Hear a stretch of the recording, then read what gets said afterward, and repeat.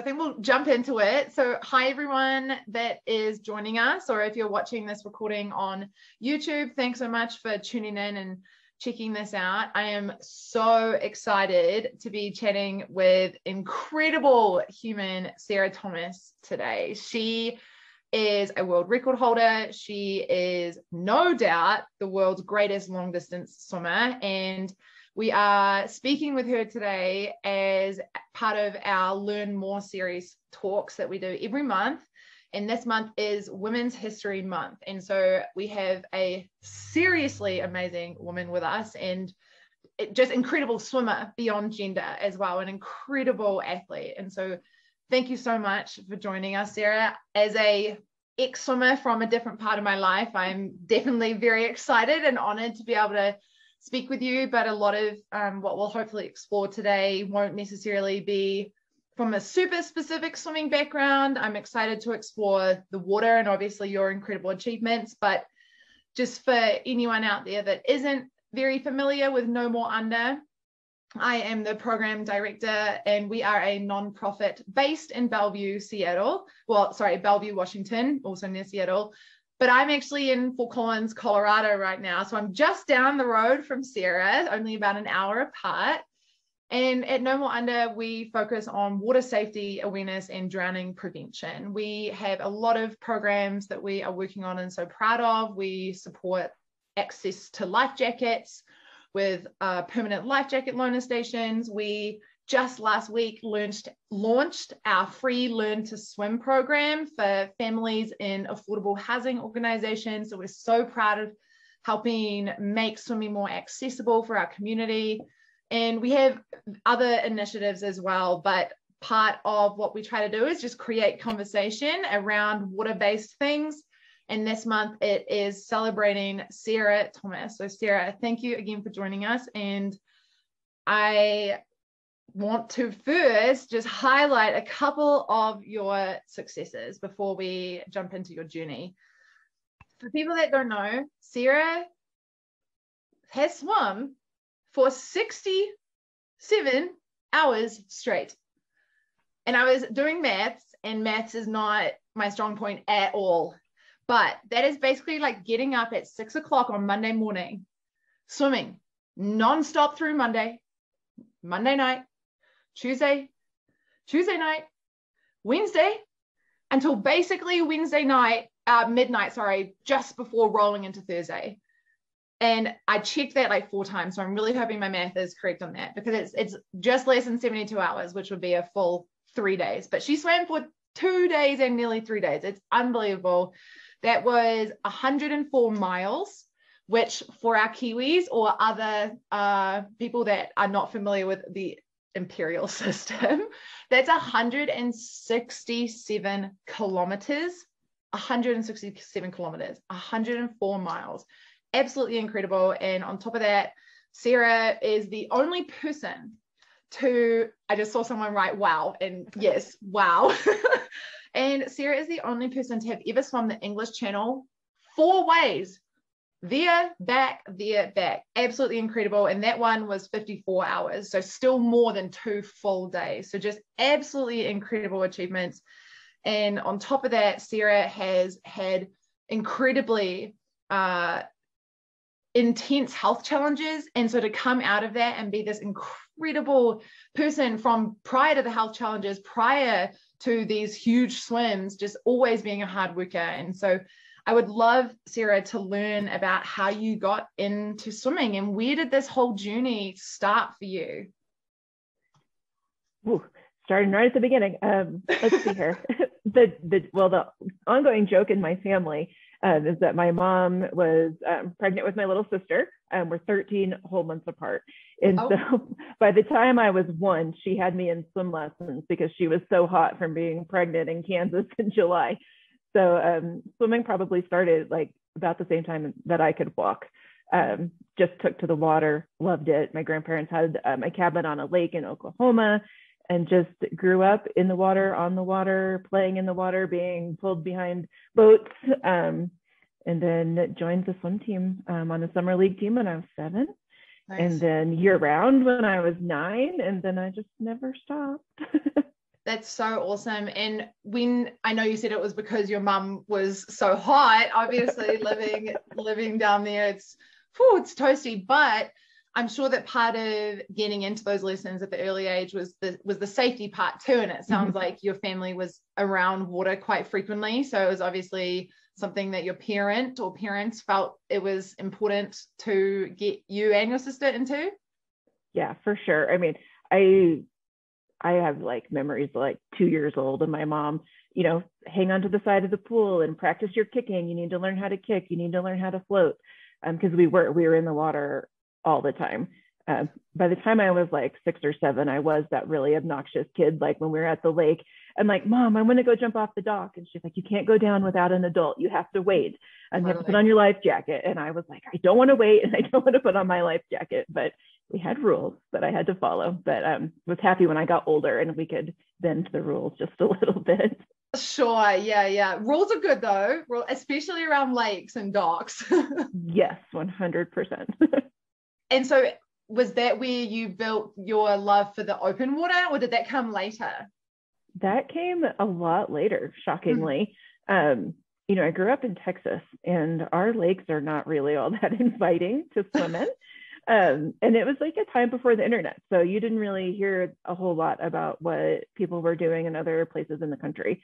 So it wasn't really until like after college, I moved to Denver and I joined an adult swim team, a master's team, that I even knew like people did open water swimming. Wow. And I was, I'm just like swimming. I just joined the swim team for fitness. And there's this guy on the team and he's like, yo, you got to do open water. Like, he's like a California surfer dude. So and he's like, you got to do it. You'd be so good at it. You'd love it. And it took him like a year and a half to like convince me to try a race. And I did it. It was a 10K, was my first open water race, close to you in Fort Collins, actually. In Horsetooth Reservoir. Yeah. Yeah. So it's a 10K. So if you swim the length of it. And I was like terrified. Like, I don't know if I can go that far without stopping, like I'm used to standing up in the pool and training that way. And it's like, all of a sudden you got to go, a couple hours without standing up. And I loved it. It was amazing. Like I was freezing and I got a cramp in the middle of it. And, all these like crazy things were happening. And then I got out and I was like in tears because I was like, this is the greatest thing I've ever done. And that was in 2007. I was 25. So I haven't looked back. That's incredible. Wow.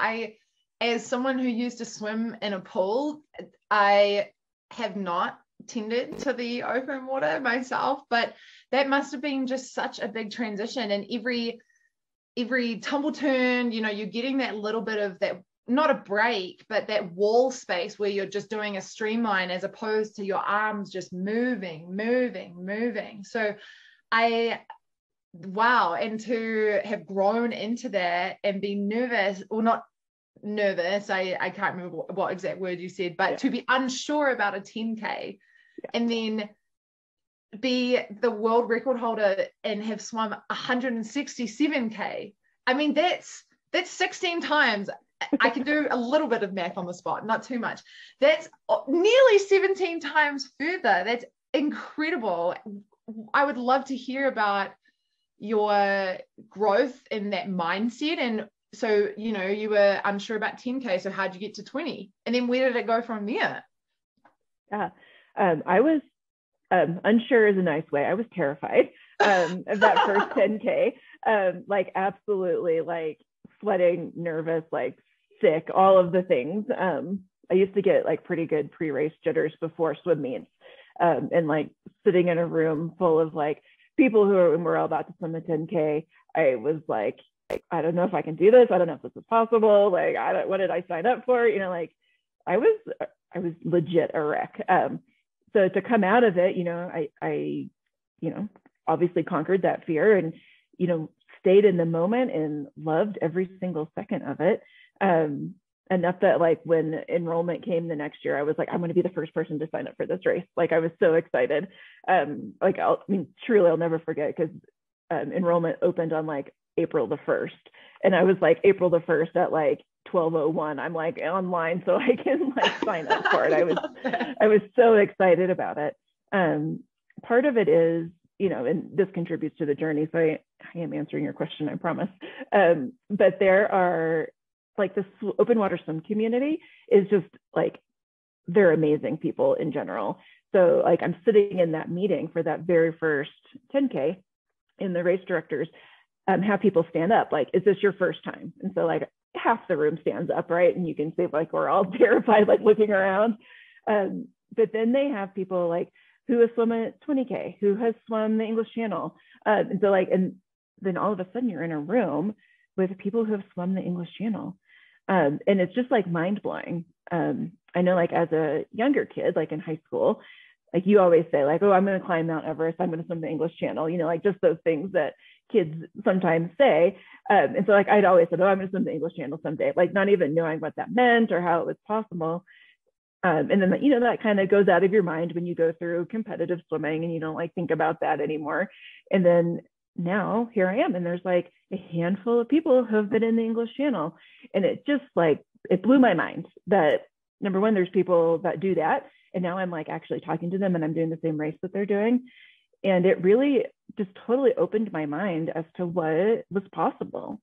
So I did, I swam the 10K in 2007 and 8 and 9, so 3 years in a row. And kind of by the time in like the third time, I was starting to feel like, okay, I've got this 10K thing down. I want to try farther stuff. I want to try something more. And so those people that I've now met for these past 3 years, he was kind of sort of a friend at that point, Craig. I emailed him and I was like, hey, I think I want to try to swim the Catalina Channel, which is like 20 miles between Catalina Island and LA. I've only done a 10K to this point. Craig had done it that year, so like he kind of knew what was up. And so I like just emailed him and I'm like, can I do this? And he emailed me back. He's like, you totally can, and I'll help you. And so that is just really where it started. So in 2010, I did Catalina. It took me just a little bit over 9 hours, like seriously the longest thing I'd ever done. I was so tired and exhausted. When I finished, I said, I'm sitting on shore, and it's like on record that I said, I'm never swimming again. Like straight up, that was it. I'm done. Like that was enough. This hurts. Like I couldn't raise my arms over my head for like a week. My tongue peeled from the salt water. It was terrible. It was like the most miserable thing I've ever done. And then like 3 months later, I was like, you know what? That wasn't so bad. Maybe I should like do the English Channel. And so it just kind of snowballed. So I did a few swims in the 20-mile range. And then it got to the point and it was like, wow, like I could keep going. Like, this is weird. I know, like, not a lot of people say that when they finish a 20-mile swim. So then I just kept taking it. So like I did the English Channel in 2012. In 2013, I was like, all right, let's do some more. So I swam down and back across Lake Tahoe, which is like 40 miles. 6 weeks later, I swam down and back across this lake in Vermont, which was 50 miles. And then I was like, you know what? I haven't met a limit yet. So like, let's keep going. And it did. And not all of a sudden, it's really painful. But then you find that you're like swimming 80 miles and 100 miles and the English Channel 4 times. And it's like, how did you get here? And it's really, truly just step by step by step, learning as you go, figuring out, knowing how to train, working hard, and just truly loving the journey. I wouldn't be doing it if I didn't love being in the water. Like that's probably the most driving factor for all of it is I love the water. I love the people. Yeah, that's a really long-winded answer. No, oh my gosh, I could listen to you talk about that all day. That is so incredible. Oh my gosh, just to hear that growth. And like you said, if someone had said to you at that Horsetooth race, and for people unfamiliar with Colorado, Horsetooth is actually very close to where I live. And so that was where Sarah just mentioned that she did her first ever 10K. So it's quite nice for me because I know exactly where she swam. But if someone had said to you at the end of that one, hey, go swim the English Channel, you probably would have felt really shocking and maybe possibly unrealistic or unachievable. But it's so powerful to hear your journey taking those steps, right? Because and that can be related to swimming. I know that trusting the process and the steps was something that I was always told, and any other swimmers joining us, but that can apply to any part of life, really. And that's so amazing to hear those steps and to just see little bit, just getting longer and longer. And that's so powerful. I'm curious if you believe more that the difference or the ability to grow was your physical strength or your mental. I feel like I know the answer, but I'll ask you. I mean, I think it's a little bit of both, to be honest. I mean, I'm a really good floater. Like, I float really, really well. I'm not like a very fast swimmer, but like I can float with the best of them. So I think that, I think I do have some like genetic physical abilities there. But like, if you looked at me, I'm not, I don't look like an elite Olympic athlete by any means. So it's not all physical. Like, that it's not. I'm not the fastest swimmer out there. I'm not the strongest swimmer. But I am really strong mentally. Super stubborn. I enjoy the journey of things. And it's not, to me, it's never ever been about being the best. Like, I didn't set out to be like the greatest open water swimmer in the world. There's some people that like that's their motivation. My motivation is to like just find out the answer, like, can I do that? And just because, and there's plenty of swims that are less than 100 miles that are hard. There's challenging currents or just cold water or lots of jellyfish. There's lots of challenges in between a 10K and, would you say 170K? That can really challenge you to say, like, can I do that? Because that's hard. And that's the piece of it that I really like. I like figuring out the puzzle. I like training for something, when it's something super cold that adds like a whole other dimension to it. And it's like, can my body withstand that?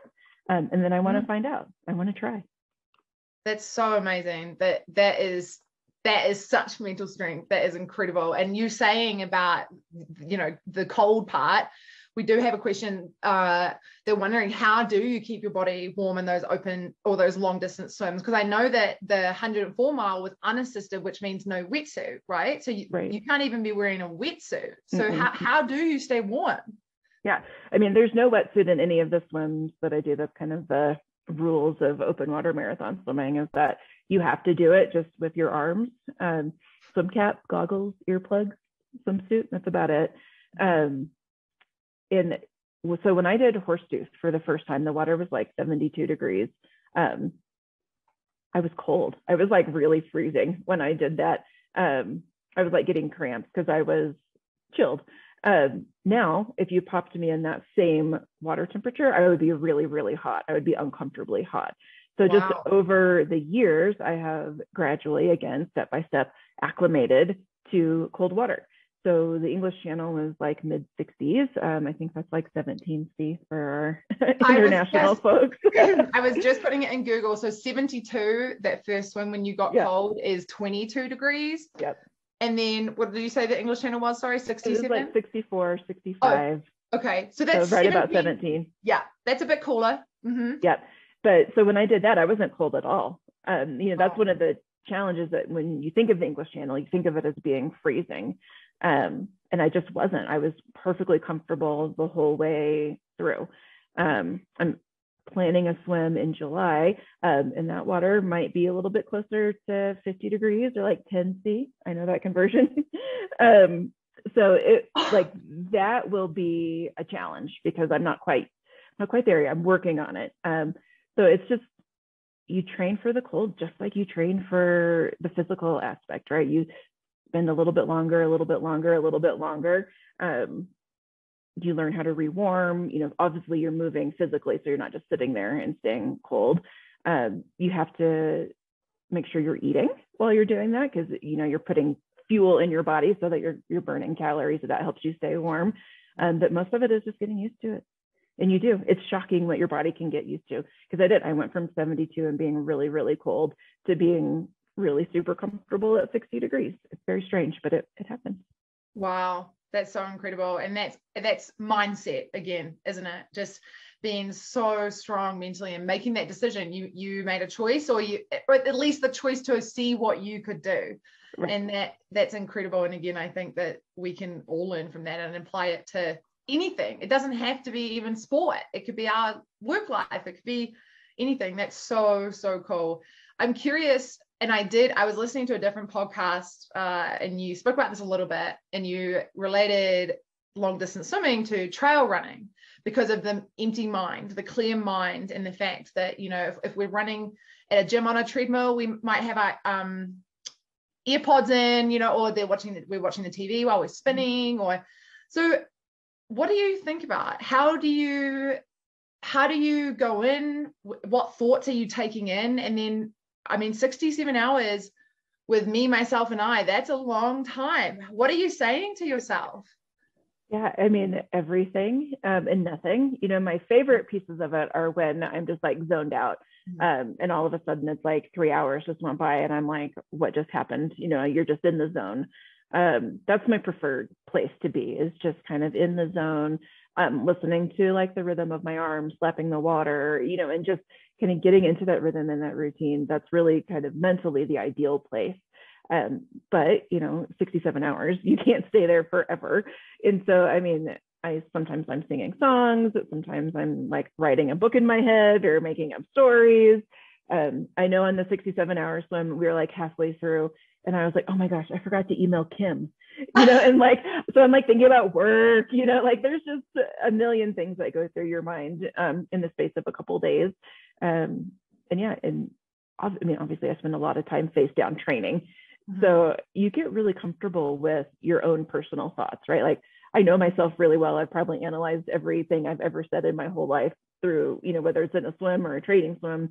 And so you're just comfortable with your demons, you're comfortable with the dark places. And so when they pop up on a swim and you're like, gosh, I can't do that. You're prepared, right? Because you've been in a training swim and already thought, gosh, I can't do this. And so you know, the training swims are probably the most important piece of it because you're training your mind, not just your body, to get through it. So yeah, there's lots of thoughts going on and sometimes there's brilliantly nothing going on. It's great.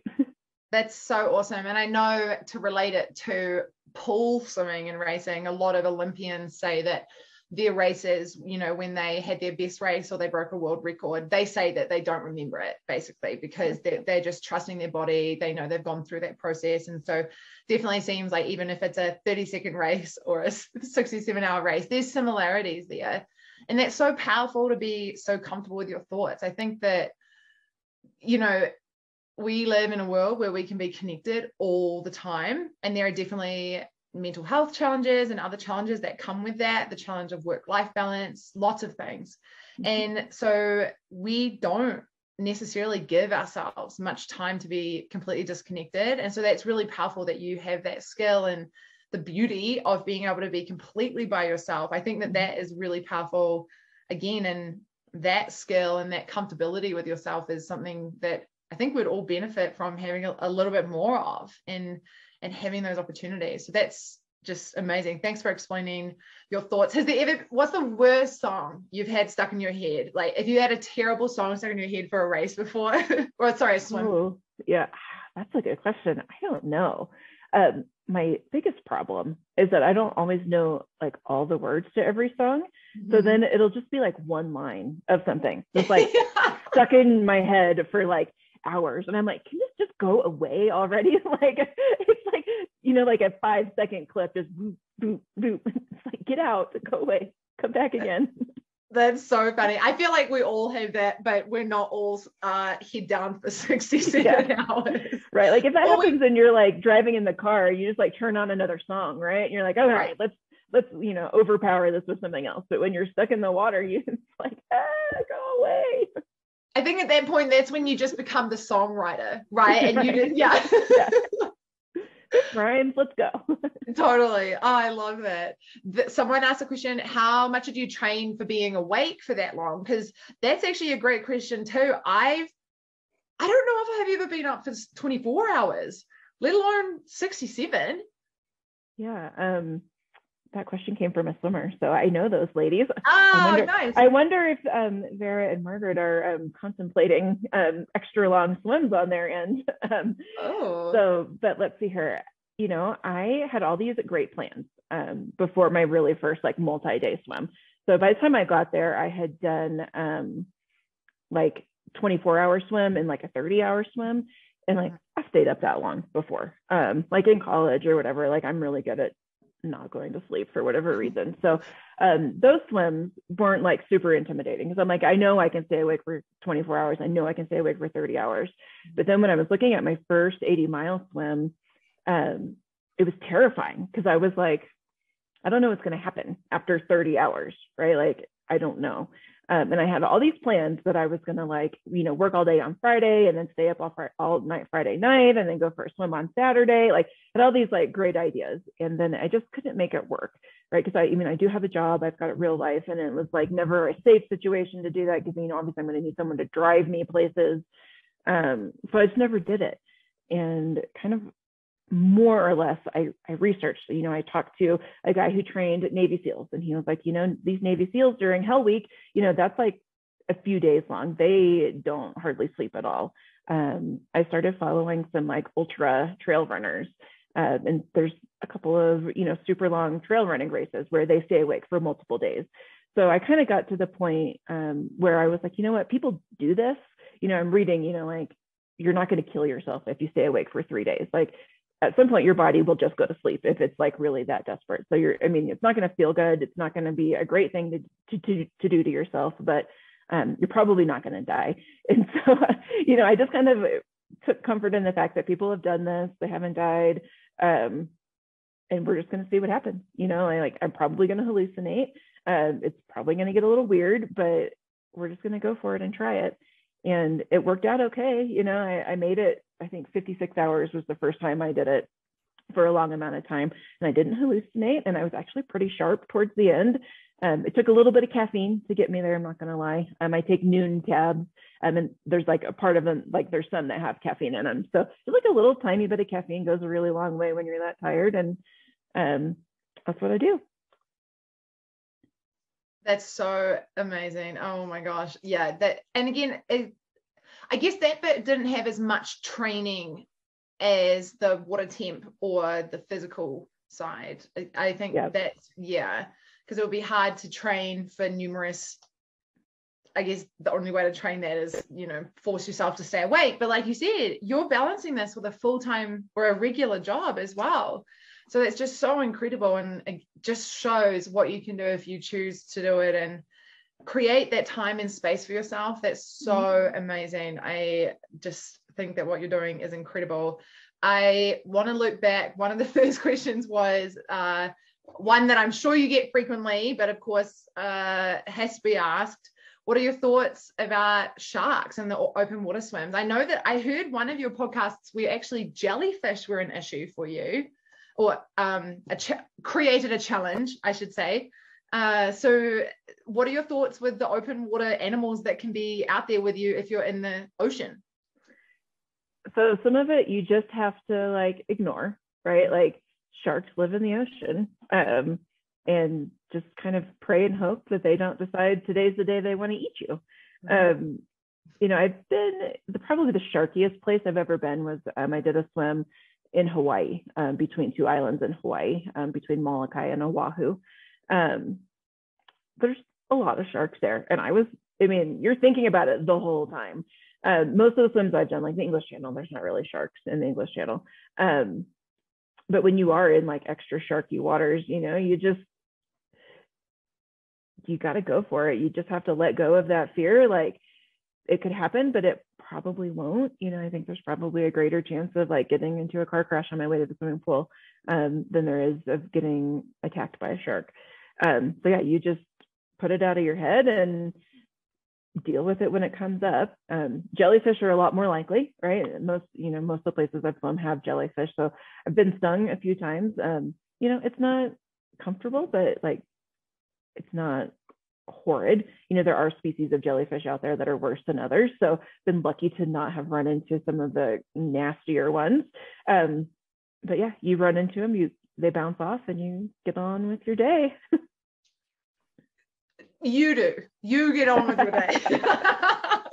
I'm not sure if all of us here would be able to say, I just got stung and then keep going. So again, that speaks to your mental strength. That's so incredible.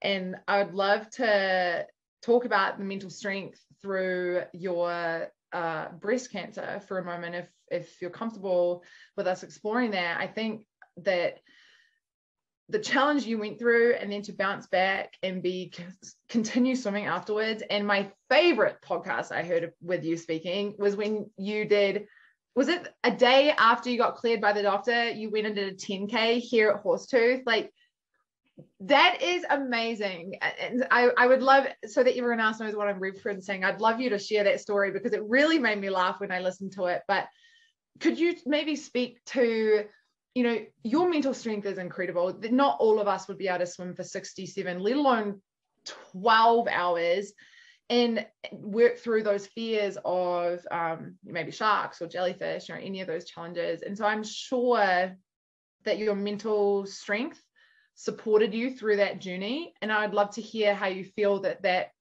came into play and whether you felt that it did. Yeah, I mean, so I got diagnosed with breast cancer like 3 months after I finished my Lake Champlain 100-mile swim. I was 35.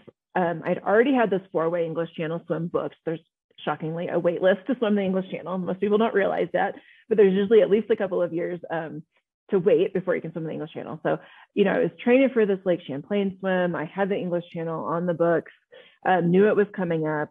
I had all these like training swims planned for 2018 that I was going to do to get ready for this English Channel 4-way.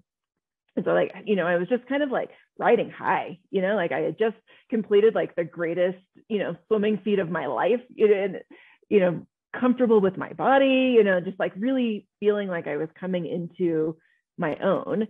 And then you just like get a major kick in the gut, right? Like, why is this happening to me? Like, what did I do? You know, like, why me? Like, we don't have any family history. Like, I don't meet any of the like environmental factors for it.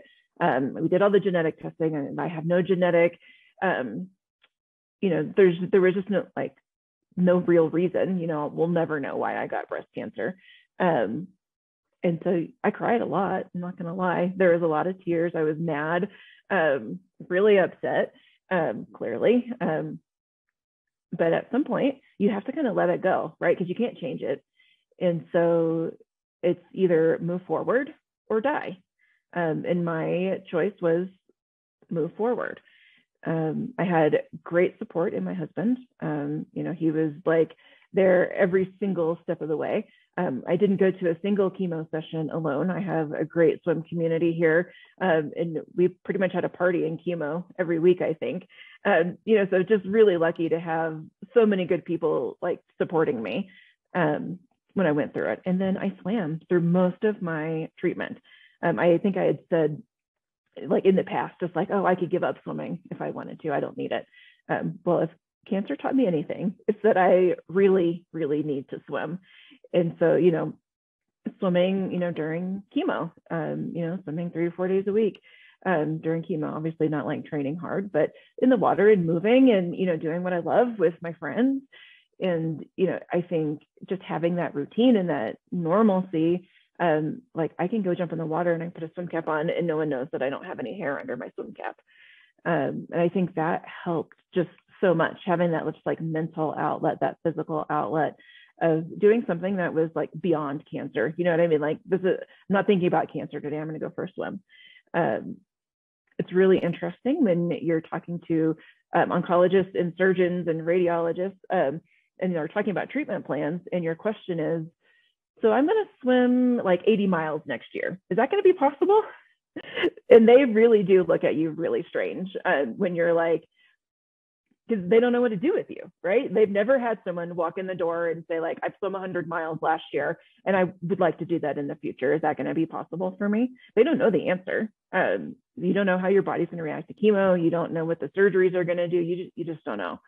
And so having that goal, I think, right? Because it wasn't, I mean, a lot of cancer was just like day by day by day, like get through this moment, get through this next treatment. Hopefully you're going to feel better tomorrow. But through that all, like I had this English Channel swim, like I had to do it. And so, you know, I finished all my treatment. We had a year between the end of treatment and when the English Channel swim happened. And I was like really ready to go. And so it was funny because I did radiation at the end. It burned me really, really bad. Like the burns were like outrageous. I remember like sending pictures to my mom and my sisters, and they're just like, I can't believe that's what's happening to your skin. And so I couldn't swim, obviously, like I'm oozing and blistered, and like you don't want to get in a lake because you're going to get an infection.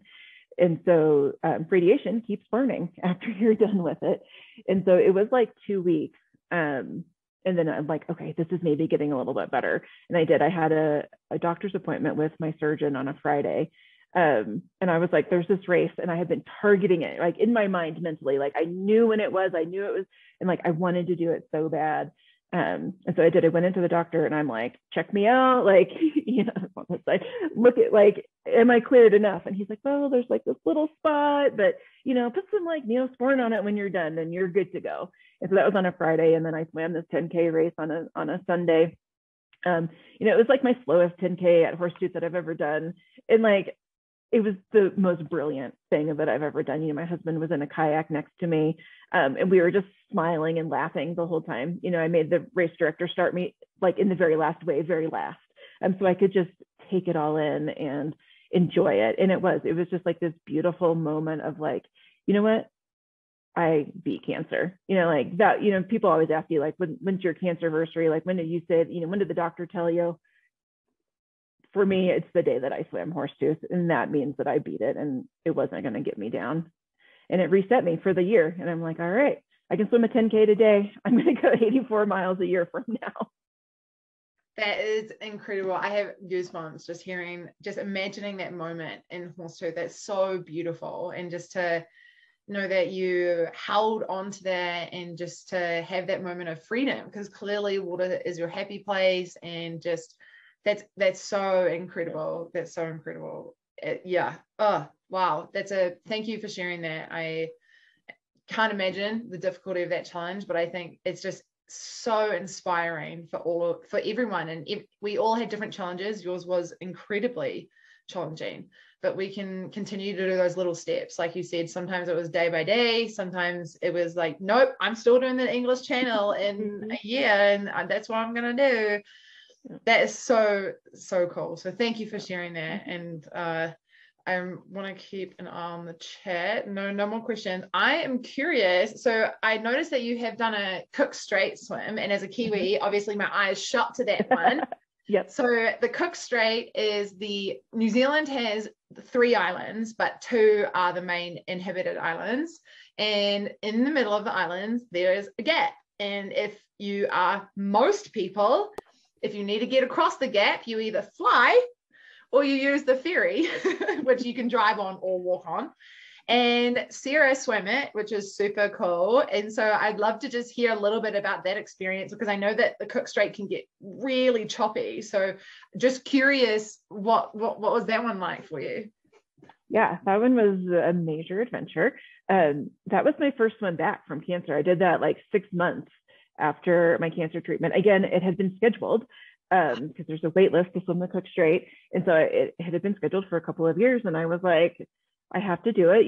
It's 6 months after cancer, and it's 6 months before the English Channel. So I'm going to go. I was not in the best shape that I could have been in, because I was still recovering from all my cancer treatments. And so we went over. They give you a weather window. And we had like this one little teeny tiny window where the weather was supposed to cooperate. I was hoping for like a 9 to 10 hour crossing of the Cook Strait. The weather was really great for about 2 hours, and then it was really not great. It was really a rough crossing. There was another girl who started at the same time as I did. She swam for about 12 hours. She was about my speed, so we should have been done at 12 hours. So she got out at 12 hours. She was puking. I was puking from swallowing salt water. Really just like, what am I doing? Like, am I going to have what it takes to go to the English Channel in 6 months? Because this is brutal. And then somewhere in the middle of it, the boat guy is like talking to my husband, and he's like, I don't know if we should let her keep swimming. This is getting to be a long swim. We're at like 14 hours. And then my husband's like, she swam 100 miles. And he was like, oh, well, let's just put a light on her head and we'll see what happens. And so they just let me swim into the dark. I was lucky in that swim that the jellyfish didn't come out to play. Kind of in the middle of the afternoon, this gigantic pod of dolphins came. I've never swum with so many dolphins in my life. And they were just hundreds of them everywhere, jumping and swimming. And so like the swim was crazy and terrible, but like beautiful and exactly what I needed when I did it. So the ferry is great, but you don't see the dolphins like that if you're on the ferry. No, you have the most intimate experience by swimming it. That's man, as a New Zealander, I feel I must apologize for the choppiness of that swim. It is renowned for being choppy. I've had my sister's gone across that ferry and got extreme vertigo from it, and it's rough. It was rough. We had like a inflatable like rib Zodiac boat that was next to me, and it like I kept looking up, like I kept thinking it was gonna like flip over on top of me, and I kept like swimming away from it because I was like terrified it was going to come crashing down on me. And like, you know, my husband's like 10 feet over me, like in this little boat, and we were just it was rough. It was so rough. But yeah, I think we ended up at like 15 hours or something that I thought was going to take like 9 or 10 because it was awful. But it was beautiful too, you know, like, you know, we got through it. That's what you do sometimes. Sometimes you just got to gut it out. Yeah. Oh my gosh. That's crazy. Someone saying, take the dolphin story. For sure there was a silver lining. That sounds beautiful. And I know New Zealand does have some amazing ocean life. So I'm sure that would have just been such a breathtaking moment. Yeah. It was amazing. The 10 feet waves. Yeah, it was huge. It was crazy. Wow, that is wild. So when you get to the end of a swim like that, or any of your long ones, what is your first thing? I feel like I've read some stuff about cold swimming and you can't shower right after. So I'm guessing that's not the first thing you do. So are you craving like fries to get your salt back? You know, what's your plan when you get out? Yeah, it depends so much on the swim. Like if you've been in salt water, you don't want salty stuff because you've like your mouth is not happy with you. Sure. I mean, truly, my number one priority when I get out is like, I just want to be dry. You know, that's what I start fantasizing about towards the end. I'm like, I just want to put like a coat on and like just be warm and dry for a minute. But yeah, sometimes I'm not super hungry when I get done. So there's not usually like a rush to eat food. Usually the boat ride back is long enough that by the time you get home, you do really just want to take a shower and scrub all the nastiness off of the day, and then just go to sleep and take a nap. Yeah, I don't blame you. I feel like I would need a nap after your training sessions, let alone some of your long races. That's so unbelievable. Oh my gosh, I can't imagine. But yeah, thanks for sharing that. That is, and I, even just from playing in the waves, when I get salt in my mouth, I am not happy. So I actually can't fathom how your lips would feel after that. That's really quite incredible. I've noticed in some of your photos that you have, is it sunscreen that's the really thick white substance on your face? Yep. Basically it's Decedent, so like baby diaper rash cream. It has like really high concentration of zinc in it. So I use it for sunscreen because it like does not let anything through. But it's nasty and messy, and like when you get done, you're gonna like, get this stuff off of me. It has such a distinct smell. I don't know what, I can't remember why I've had to use that before, but it the smell like infiltrates everything. Yes, it's very triggering to me. So like I just like pull out the tube and I'm like, all right, it's time to go for a swim. So like that's just what that smell means. Probably means something very different to people with children.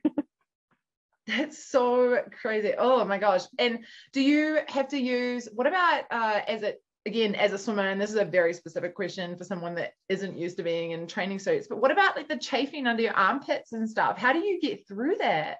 Yes, I use lanolin. So like I like lather on grease like in my armpits and like where my swimsuit goes because it's bad. Like that's probably the worst thing. You're like, my armpits are on fire. And this is maybe TMI too, but we're all friends now by this point. But especially for saltwater swims, I just grow out my armpit hair. And that seems to help because guys don't chafe under there nearly as much as girls do. So if I just don't shave my armpits for like a couple of weeks, that seems to really help the chafing in the armpits too. So between that and like tons and tons of just like lanolin, goopy, like really thick Vaseline, basically, it helps a lot because it's so miserable to swim when you're all chafed up. Yeah, there you go. If anyone's going to go do a long distance swim, grow out your armpit here. I love that. That's such a specific note. Yes, pro tips over here. Oh, for sure. So what about, have you ever had any swims where it's been planned and then it didn't work? Like, I guess you mentioned with the Cook Strait one that there was a specific window, so that might have changed your start time. Has there ever been times where you've had to wait an entire day, or how do you deal with those changes and almost train for the mental strength of being able to roll with, the plan's changed? Yeah, it's tough. Like when you do a lot of these swims, they give you a window. And so you don't really know exactly like what day you're going to swim. The first time I went to do the English Channel in 2012, we actually went to England for 2 weeks and the weather was terrible the whole time. And we just went home. Like didn't even like get a chance to try. I think one swimmer went in that whole 2-week period because the weather was just so rotten. And then I was home for like maybe a week and my boat captain called and he's like, hey, someone dropped out. The weather's looking great. Do you want to come back? And I was like, people don't go to England twice in one summer. But then I talked to my boss at work or whatever. And she was like, go, like, I've watched you train for this, like, go get out of here. So we did, we went back and the weather was beautiful and, it worked out perfectly the second time around. So I think that's part of it is like, the weather's bad. There's no point in forcing it, right? It's not going to be safe. And a boat captain's not going to put you out in unsafe conditions that you can't make it. So that's part of the mental piece of it. Is like, it's hard to let it go sometimes, but it's better to, save it and come back another day and hopefully have better conditions, have another chance to do it at a different time. Yeah, I'm sure. Especially if you justify the safety part of it, right? Because it would be frustrating and it's hard, especially if your food intake or your preparation and being so ready and then having to deal with the changes. It's hard to deal with changes for anything. If our plans change, it's annoying or it's frustrating or it messes up our plans. But your plans when they change, that's a big deal. And so I'm sure that again, that just goes back to that mental strength and being able to, if you bring in the safety aspect and talk through the different elements of why it's had to be changed. Yeah, it's tough. I have a lot of superstitions built in around that now. Like I don't like prepare any of my like swim gear until like the day before. That way I don't have to like unpack it or I'm not wasting anything. So I just have like all these like just things that I do because you might not get to swim and if you go into it knowing like this is open water, it's nature, it's part of it. It's a lot easier to deal with than like, hey, I'm going to swim. This is how it's going to happen. Like you just have to let go of some control sometimes. It's just hard for me because I like to be in control. Sure. But even to have that, you've set that tradition or sort of preparation steps for yourself. And by doing that, you're accepting that it might change. So you've given yourself that space to sort of be okay with the changes. And so making that decision to be okay, or maybe not happy, but be ultimately okay with it changing. So that's really cool to even, acknowledge those things and set yourself those steps that if it does change, it's okay. And you from the start are sort of preparing for that. So that's it's just all about those little steps and just rolling with it, but at the same time digging deeper than I feel many of us know how to dig. I think it's so incredible that your motivation isn't to be the world's best ultra marathon swimmer. It was to see what you could do. And I think that is so inspiring. And if we continue to make ourselves better, and it's not necessarily just about competing and beating the person over there, like what can we do? And I heard you talk in, I think it might have been the same podcast as the horse tooth story, but you talked about just being a good human, and you kept saying that word, and I really resonated with that. And I'd love for you to share with us what is a good human. And you said in that podcast that you want to be a good human, and so I would love to hear a little more about that, because I really like that. Yeah, I mean, I try to live my life that way. You know, just there's a lot of nastiness out in the world, and I don't need to be a part of it, you know? And I just think we can be good humans by just like doing our best. I know that's really cliche, but you know, some of the, like, I try, like if someone emails me and asks for some advice, I try my like very best to answer their questions and help them out. You know, people helped me out along the way. I wouldn't be where I was at if people hadn't given me a hand and pulled me along and told me everything that they know. So I really do like to kind of give back to my sport in that way, because I want other people to be successful at it. I don't want to be the last person to ever swim 100 miles. You know, I hope that I'm around and, you know, helping the person who does swim 100 miles next, because I just feel like that pulls us all forward, not just, you know, it doesn't hurt me. You know, I did it. Like, I don't need to do it again. And so, yeah, I just think that there's a lot of ways that we can get back and help each other out. One of the things I learned a lot when I was going through cancer is like, there's a lot that can divide us, right? Like when you look at politics or just, I mean, there's a lot of things out there that pull us apart. But when I was sick, like there was people from all around the world, you know, sending me packages, care packages, or like nice messages and like, you know, wishing me the best. And it's like, why can't we pull together like that all the time? It shouldn't take someone being sick. But there's so much good in the world. I think one guy posted a picture of his dogs every day on my Facebook timeline for a year. You know, like it didn't cost him a thing other than that he thought about me once a day for an entire year. And like, that's a good human. You know, it doesn't take money. It doesn't take anything special other than just like having a kind thought for somebody when you don't have to. And I think, you know, that's just a good way to live. I love that. I love that. And anytime there's dog photos involved, it is great, right? 100%. For sure. Oh, I love that. I just want to let everyone know that I've provided you the option to unmute yourselves now. So if you did have a question and would prefer to speak it as opposed to type it, please feel free to unmute yourself, because you should have the capacity to do that now. If you want to ask Sarah a question about any part of her journey or amazing mental strength. But I guess while we're seeing if anyone wants to ask questions, if someone wants to have you join, you know, if they're having an event, and I would hope everyone's inspired by you, because what you've done is incredible. But if they, you know, if they want to have you as a speaker on an event, how can they find you? How can they learn more about you? Yeah, the website.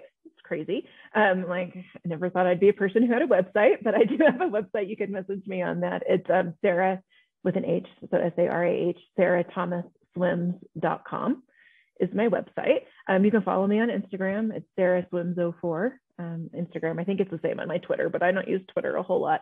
I'm on Facebook too, so I'm pretty easy to find if you want to. But yeah, if you go to my website, there's places you can email me. So yeah, I would love to speak to a group or do a Zoom or whatever you got going on. It'd make me very happy.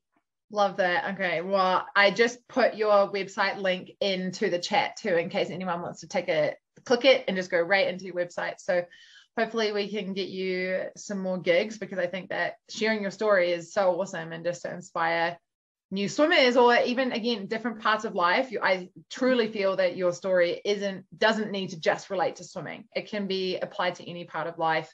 And we do have a question: who inspires you? And we didn't cover this, so they said sorry if we covered it, they're doing late, but we haven't covered this. Is there external inspiration? Obviously you really are motivated by finding your limits, and that's amazing, but do you have external inspirations? Yeah, that's a good question. I mean, there's a lot of like fantastic swimmers out there in the world. You know, sometimes I like follow some of like the older women, and I'm thinking like, oh my gosh, I want to be, you know, in my 60s and 70s and still doing this. So yeah, I'm 100% inspired by those people who are just still out there doing it. sometimes my husband likes to tell me that I'm too old to do this. But he knows better now, but he's tried that a couple of times. And it's like, you know what? I'm not ever going to be too old to be doing this. And like, you can take a look at these women over here. So totally inspired by those types of people who maybe aren't the fastest, who aren't the greatest, but they're still like following their dreams and their passions. So anytime I can find people who are doing that, that's kind of like what gets me motivated, because I'm in it for the long haul. And I appreciate that other people are too. I love that. When I was a club swimmer, we had a couple of times where I believe it was like the Masters World Champs. I was really young, so I'm digging deep into my memory banks here, but we would do volunteer timekeeping. And I do think it was the World Masters at one point that we hosted in Christchurch, New Zealand. And there was a 100-year-old that did the 800. And that part is so clear in my mind, just how cool. They're not doing it for anyone. They're doing it for themselves. They're doing it because they can and they want to and they've chosen to. And I can totally see how that's an inspiration, because they just awesome. Like, that is so cool. So cool. That was a great question. So thank you, Susan, for asking that, because we had not covered that. If anyone else has any other questions, we got just a couple of more minutes left, so feel free to sneak it in. Otherwise, we'll let Sarah get away with her night in Denver. We've had a beautiful day in Colorado here. Very nice and sunny. We had sideways snow 2 days ago, and now we've got warm sun. Yep. I checked out the lake last Saturday, and a few of us got in for a few minutes. There was still like a thin sheet of ice on part of the lake. So I'm really looking forward from this like warm weather. I think we're going to go back on Saturday, and I think it'll be completely ice free. And I'm like so pumped. I'm like, I'm going to get in. It's going to be so cold. Don't even ask. But it's going to be amazing. So I've been like relishing this like sunshine the last couple of days, because it can only help.